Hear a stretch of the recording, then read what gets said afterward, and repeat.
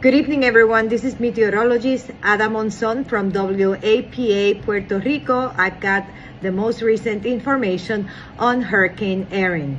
There's a flash flood watch in effect for Puerto Rico and the Virgin Islands until 8 p.m. Monday, related to the approach of rain bands that are associated with Hurricane Erin. Erin is now a Category 1 hurricane and is located about 475 miles to the east-northeast of Culebra. And this weather system has significant rain-producing bands in front of the hurricane's eye that will begin to affect eastern Puerto Rico and also northern Puerto Rico, continuing intermittently into the early morning hours and moving toward the northeast portions of Puerto Rico and the Virgin Islands.